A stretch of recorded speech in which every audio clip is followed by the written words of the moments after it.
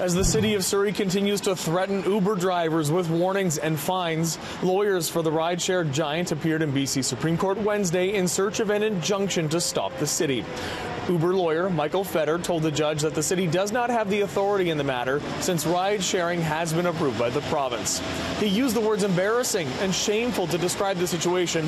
Fetter told the court that Surrey Mayor Doug McCallum is disingenuous for saying he supports ride-hailing while maintaining he will never allow the service in the city.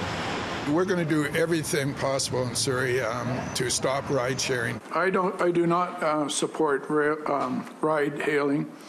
And I've been consistent for over a year in that, and even before that. I support ride-hailing. I have said that from day one. James Yardley is the lawyer for the city of Surrey.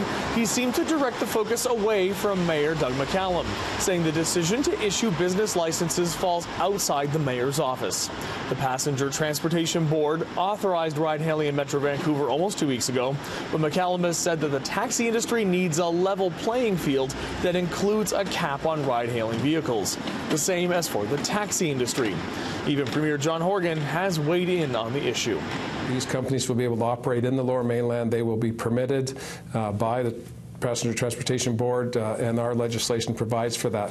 Fetter also told the judge Surrey was effectively banning rideshare drivers by issuing tickets for not having a valid business license, while also not providing a mechanism to obtain one. At least one city councillor says she wants to see changes. We do not have anywhere close to the kind of transportation infrastructure we need in this city. We just need to let the provincial government do their job and get on with it. The city of Surrey has been scrutinized for its bylaw officers baiting ride-hailing drivers and handing out fines. So far, 18 tickets have been issued in Surrey. A decision on the injunction is expected Friday morning. In Vancouver, David Zura, City News.